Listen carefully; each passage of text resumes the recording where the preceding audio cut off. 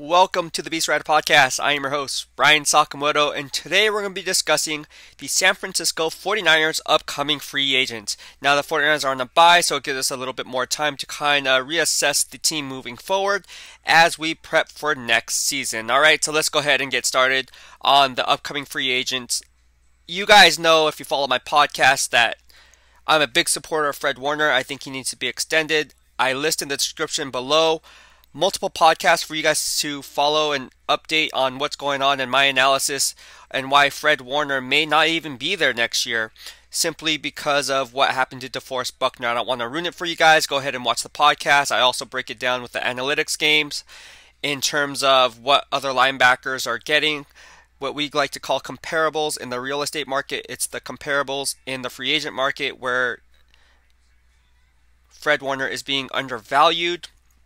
And I go in detail and in depth and break it down brick by brick. Okay, but of course, Fred Warner is going to be the number one priority. But aside from him, who do I think should be the next one up, right? The next one to be sought after. And with so many upcoming free agents, you kind of have to pick and choose, especially with the salary cap going from $198.2 million, dropping it down to $175 due to COVID. And when you take that into account, I looked at two players. One is Kyle Juszczyk, and the other is K'Waun Williams. And the reason I say those two players as opposed to like maybe someone like left tackle Trent Williams on the offense side of the ball or a guy like Jason Verrett on the defense side of the ball, it comes down to injuries, it comes down to longevity and durability, and over the course of the long run, if you're going to look at the team moving forward, I think it's better and safer bets to go with Kyle Juszczyk and K'Waun Williams, who are going to be cheaper and become a cheaper alternative than the other two players and get the most bang for your buck. All right, so let's go ahead and talk about both of those players. So why Kyle Juszczyk and why K'Waun Williams? Well, both players are considered afterthoughts, yet both players are valued most in what? Situational football. And Kyle Juszczyk signed a 4-year, $21 million contract, which is not a lot of money considering. Even though he is a fullback, they can use him in multiple different ways. I'll get into that in a little bit later.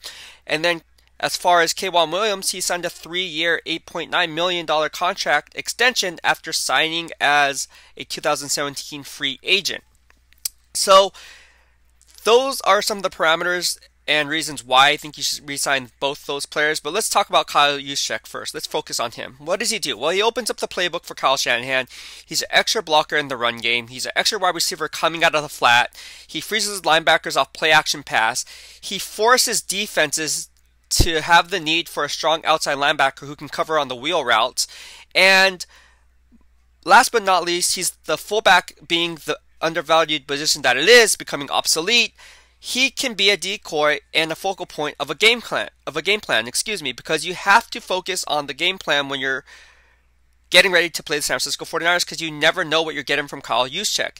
What you know is you're getting an X factor, which I said in the Super Bowl run that he was my dark horse for Super Bowl MVP, because again, he's considered an afterthought. No one's really giving him hype or love, and no one's really talking about him, yet he's valued most in goal line situations. He's always in there.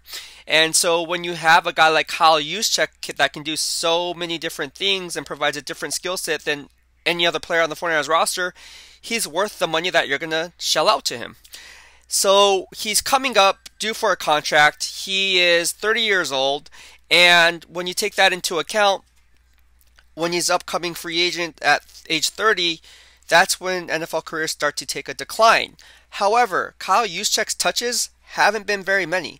They use him majority of the time in passing situations. He has 33 catches his first year, 30 his second year in San Francisco, 20 last year, and then 10 this year. So you can see the decline in production based on the number of targets that he's getting, or lack of targets that he's getting. All right, so I believe Kyle Juszczyk should be a top priority for Kyle Shanahan to resign, because let's face it, if you take Kyle Juszczyk out of San Francisco, who's going to be the fullback? Are they just going to go 11 wide? Or sorry, not 11 wide, 11 personnel with it, which is 3 wide receivers? Are you going to make some tight end play that H-back tight end position or H-back fullback position? I don't know. Time will tell.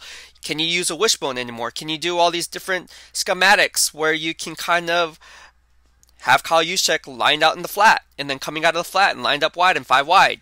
which adds another dimension to the defensive game plan where they have to account for? These are questions that are becoming apparent as the season goes on because Kyle Juszczyk, like I said, does so many different things for the 49ers offense that it would be a huge blow if they lose Kyle Juszczyk.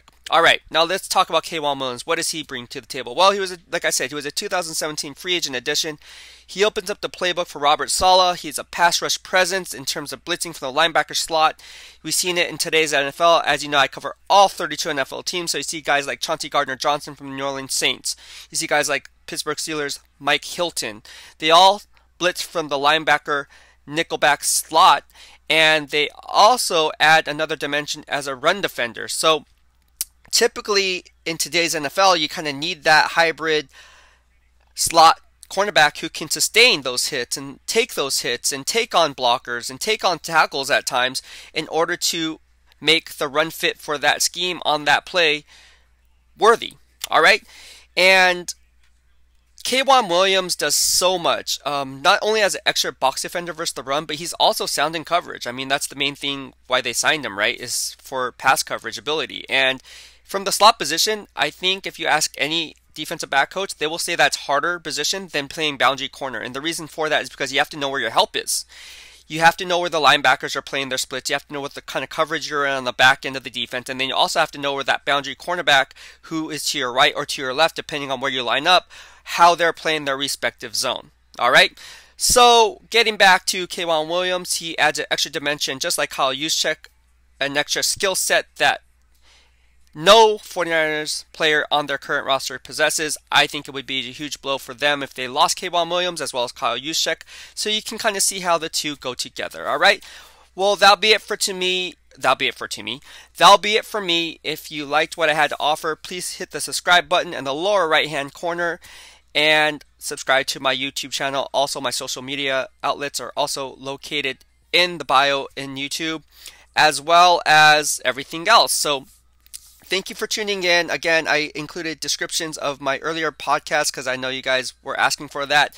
So every podcast, I will connect the dots with the podcast that I'm doing, which is the one on K'Waun Williams right now and Kyle Juszczyk. And I'll include kind of tidbits of earlier ones so you guys can kind of keep up to date on my analysis and insights. All right.